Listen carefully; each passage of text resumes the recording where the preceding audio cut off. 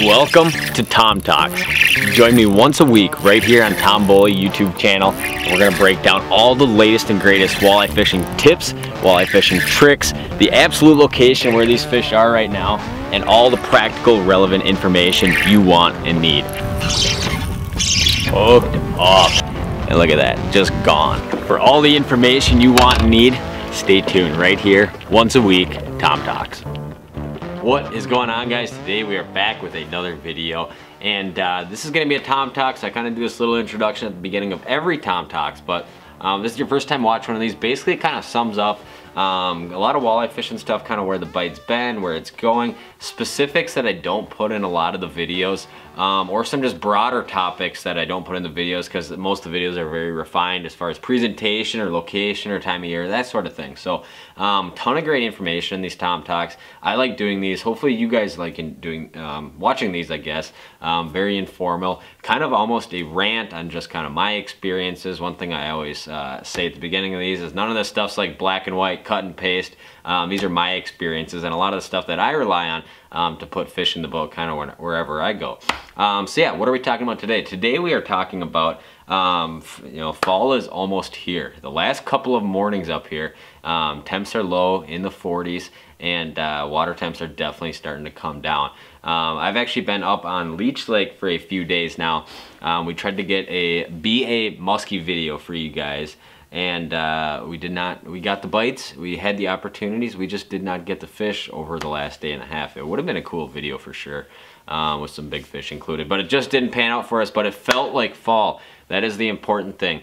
The last few videos we did was a lead coring video on Mille Lacs, a walleye video on Leech Lake, and yeah, and what we're definitely starting to see kind of across the board is fish definitely starting to set up more so towards their fall locations. And this is just the very start of this. If you guys live a long way south of me, this is gonna be, a couple weeks, but I always like getting information out before you're in the heat of that season, right? I always like putting out, relevant content for, my top favorite baits for summer. I like doing that in the early summer so you guys can kind of get a jump on stuff, and things of that nature. So like I said, today what we're talking about is kind of my favorite fall baits. The baits that I want in the boat no matter where I'm going in the fall, right? And these baits pretty much work everywhere that I've been. Obviously in some scenarios they might, but these are a lot of the baits that I lean on in the fall to put fish in the boat. And we're gonna kind of talk about each bait, kind of where I like to use it, how I like to use it, and why it's so effective. So we're gonna dig right into it. And one of the baits we're gonna list is a bait that's just flat out effective anytime fish are in deep water. And these are your speed jigging lures. Your hyper rattles like this one here. There you go, you can see it a little bit better now. You guys have seen me do a whole bunch of videos on these things. Deadly effective whenever fish are in deep water. And there's kind of a two-way push that happens a lot of time in the fall. And basically what happens is you have a lot of fish that kind of stay in deeper water. From the end of summer, they'll kind of stay in that deeper water.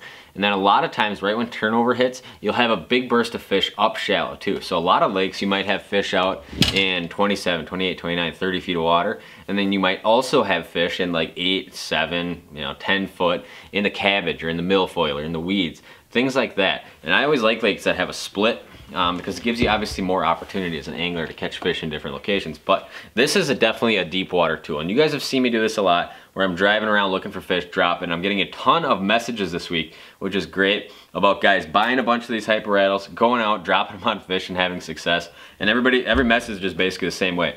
Hey, tried your speed jigging thing. It was super fun. Right? And it is incredibly fun, and that's one of the most addicting ways to fish walleyes, 100%. But where I'm fishing this is a lot of those same locations. A lot of those very steep breaks is kind of a thing that comes into play in the fall. Very steep breaks with fish sitting on them towards that kind of fall out to very deep water. Otherwise, a lot of your deep rock or deep hard bottom areas are classic fall locations to find walleyes in. And there's very few tools that are as good at getting bit in deep water, especially in a jig presentation, like these Acme hyper rattles, your jigging wraps, your shiver minnows, things like that. So yeah, it's obviously just deadly effective and it works in the fall. Now, one question you get asked is, do these things work really good when the water is like 40 degrees, when it starts getting really cold, right? These baits are phenomenal, like phenomenal, up until that water's like 45. And that's when I'm really just cranking it, snapping it real hard, right? The one thing about this bait is it moves very, very fast, but when it hits bottom is when you get bites. So it's almost like a natural stall. Like think about a guy you know, fishing like smallmouth or largemouth on a jerkbait. A jerkbait's a very hard, very erratic bait, but it sits perfectly still, right? And you get your bites when the bait's perfectly still. So those fish don't have to chase down this thing incredibly aggressively to get it.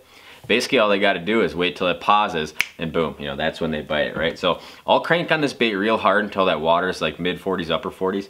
And then what I start doing is kind of a slower, more methodical lift, and I'll kind of drop my rod just faster than the bait's falling. And basically that's, instead of that big crack snap where that bait's just swoop, swoop, swoop, basically all I'll do is kind of do something that looks like this right here. And all that bait's doing is going swoop, and doing that, hitting bottom. And that's when you get your bites, right when the bait hits bottom. Another tip is to let that thing sit on bottom for just like, you know, instead of waiting until it hits and going boom right away, just let it, you know, snap it, let it hit bottom, one, snap it again, right? Just gives that fish an extra second to pause, right? Bait doesn't have any action when it's sitting on the bottom, just gives those fish an extra second to kind of get on it. So no fall walleye fishing arsenal will be complete without some hyper rattles. Just a deadly, deadly way to fish. And there's kind of another, and I'll kind of group these two baits different, but moving on, I'll kind of group this bait in with another type of bait. This is a Castmaster spoon. We'll see if we can get it to focus here a little bit better for you guys. So this is a 3/8 or 1/2 ounce Castmaster spoon. Like I said, I'll go ahead and link all this stuff down below. And you'll see me doing a lot of videos on this. I might even try to do the video of this tomorrow. I have not decided what I'm doing tomorrow. But I'll kind of put this in the category of blade baits. And these two baits, this bait and a blade bait, are very similar for one thing. You kind of pull this bait up, right? And this spoon, basically what it's gonna do, is gonna go woo, all weird up, and then you let it fall slack, or just barely semi-slack. And this thing, when it falls, it's gonna go just like that on the way down. And it's a 3/4 or 3/8 or a 1/2 ounce, are the two sizes I use.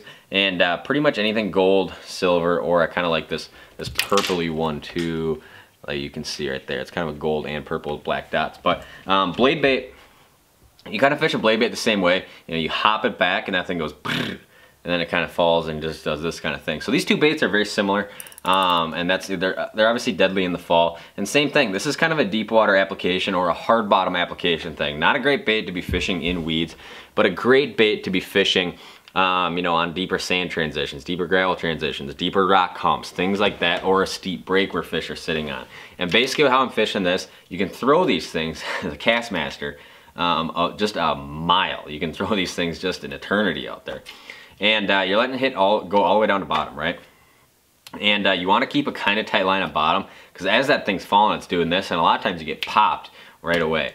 But throw it out there, let it get down to bottom, and basically all you're doing, unlike the hyper rattle where you're just kind of going like crack, crack, drop your rod. With these, you're just kind of going, kind of a pull like this. Pull like that, let it hit bottom. And you can see I'm kind of like, you know, it's in my garage, so I don't want to smash my rods into the ceiling, but basically what you're doing is pull up, and I like to follow that bait down with my rod. Pull it up, let it fall. Pull it up, let it fall. And unlike the hyper rattle, where most of your bites on the hyper rattle or jigging raps or shiver minnows are going to come off the bottom of the lake, on these Castmasters, it is an explosive bite. And that thing's you're gonna rip that thing up, boom, you're gonna be falling it back down, your line's just gonna go poosh, just get cracked, right? Most of the time they got that thing just choked. And it's a super fun way to fish. You'll definitely see me doing this a lot. And if you get fish in like a very spread out scenario, you know, there's a fish here, there's two fish here, there's a fish here, there's a fish here, two fish over here. It's a super fun bait because you can throw it so far, it's effective on a long cast just to rifle it around, right? Throw it all over the place. And as long as you got a clean bottom, you can throw it in a rock too. It's not a real snaggy lure. It's a great bait to fish. And a lot of times I'll be throwing this, like I said, on a lot of these hard bottom humps, you know, kind of in that 20 to 30 foot range, and just rifling it all over the place, right? So yeah, I don't do it a ton just straight vertical, though it would work too. I always tend to go to the hyper rattle in that scenario, and I like throwing that Castmaster in a scenario where I got a lot of fish spread out. The other thing about this bait, deadly smallmouth lure. Catch a ton of smallmouth. It's no secret that obviously a lot of your smallmouth kind of end up on a lot of this 20 to 30 foot rock in the fall time. And it is wildly productive for smallmouth. In fact, it's just a good way to fish for smallmouth. And that's not even a good way to, like, you know, kind of catch a little bit of both. If you're going out fall smallmouth fishing, I would absolutely have that bait with it as well. So super fun way to fish, super effective. And yeah, it's kind of the difference. If I'm going straight vertical, I like that hyper rattle a little more. If I'm going kind of bombing around, I like that spoon a little bit more. So moving on. No fall arsenal would be complete without some kind of big crankbait. This is not, a specific one. I love Berkeley flicker minnows. I've just caught a lot of fish on them. And this is a number 9. But there's a whole bunch of obviously bigger style crankbaits that are super productive in the fall.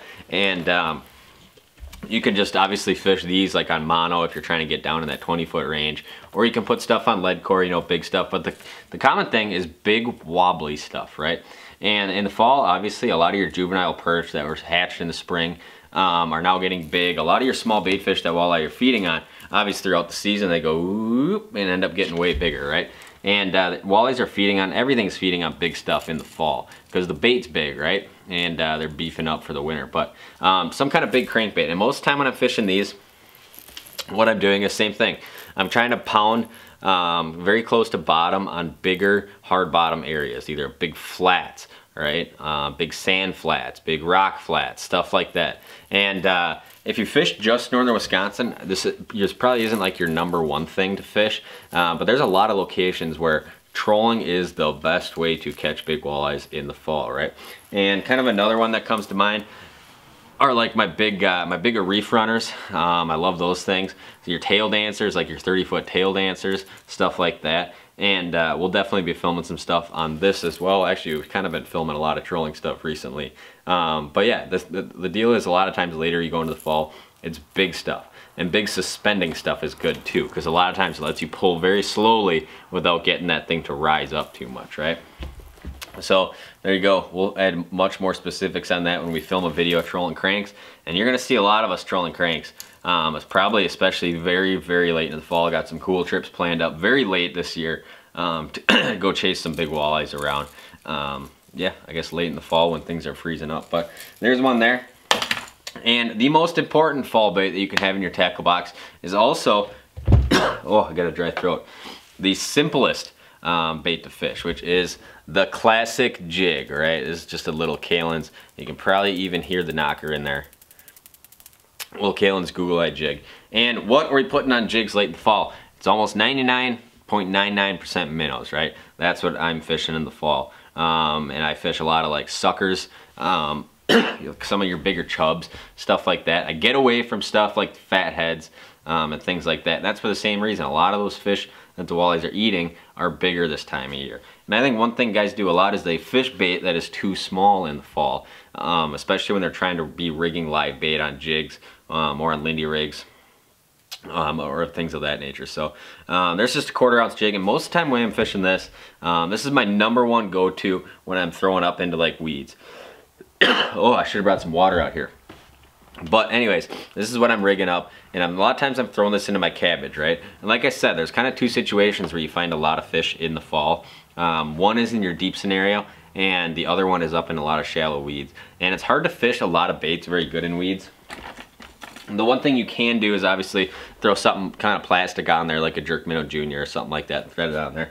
But live bait's so effective, it's almost kind of a must, especially when you get water temps that start getting basically below the 50-degree range, right?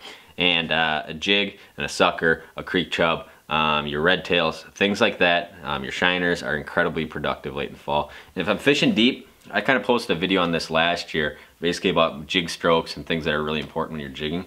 But basically when I'm fishing this deep, it's semi-vertical. I don't like going straight vertical enough, because if you watch a jig fish straight vertically a lot, it looks bizarre, right? It does not look natural at all. So I like to kind of go semi-vertically, either moving with the trolling motor and popping along, or just flip pitching and just kind of popping it back like this. But basically I'll pitch it out there, let it get down to the bottom, and most of the time I'm fishing 3/8 or 1/4 in the fall. So in some very shallow water scenarios, I'll go 1/8 ounce. But basically, like I said, I'll pitch it out there, let it hit bottom, pop, pop, pop. I'm not pulling it super far because I want that bait staying close to bottom, but I'm kind of getting half snappy with it, right? Just snappy enough to almost give a little bit of trigger to the fish. And the big one, whenever you're doing this in the fall, is provide hang time, right? You want to manually put that bait back down, right? You don't want this thing just kind of going like, real fast all the time. Most of the time I'm fishing live bait, I try to go slow and very finessey presentation. Now, the other scenario in which I throw this, like I said, I'll go to 1/4 or sometimes 1/8, and that's when I'm throwing at real shallow weeds. late in the fall. And most of the time this is like from turnover on is when I do a lot of this, and you guys will see us doing a lot of it this year. But it's a lot of side imaging fish and weeds like we've showed before, and spot locking, and kind of making repetitive casts to those fish. Now one thing kind of remains the same. Walleye fishing is phenomenal all fall, but the one thing that'll change between when the water is 55 and 39 degrees very late in the fall is how many casts you have to make to catch those fish, right? A lot of times the colder the water gets, the more casts you have to make to the same fish to get them to bite. And you still will end up catching a lot of fish. It's just remember that it takes much more time. And the other thing that you'll notice too, it's kind of day to day, but especially more applicable when the water's cold. When you're fishing big minnows, when you feel that fish pop that thing, or the first time you feel a bite, I like to free spool and just let that fish do its thing for a second. And the second he starts moving away from me, or I've given him like 3, 4, 5 seconds, reel down and crack that fish. Because a lot of times the colder it gets, it takes those fish. A lot of times they'll just kind of pop it and they'll just sit there with it.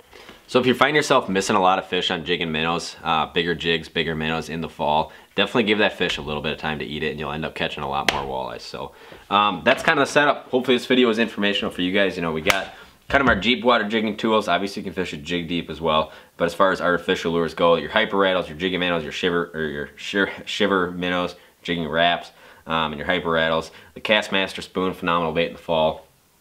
Trolling braid cranks, definitely a very effective way to catch them in the fall. And then your standard jig and live bait, generally a minnow, a chub, a shiner, something like that. So this is kind of it. This is what you guys will see a lot of videos on over the course of the next probably month and a half, 2 months here. And I always like putting this stuff out a little bit before, but we'll get into a whole bunch of the specifics on these baits in future videos, but like I said, I want to get it out now. So I appreciate you guys watching. Stay tuned for more content. I have no idea where I'm going this week, but I just got back home and I'm packing the boat up again, and we're heading out tomorrow to film some more stuff. So appreciate you guys watching. If you're not yet, please subscribe. We'll see you guys next time.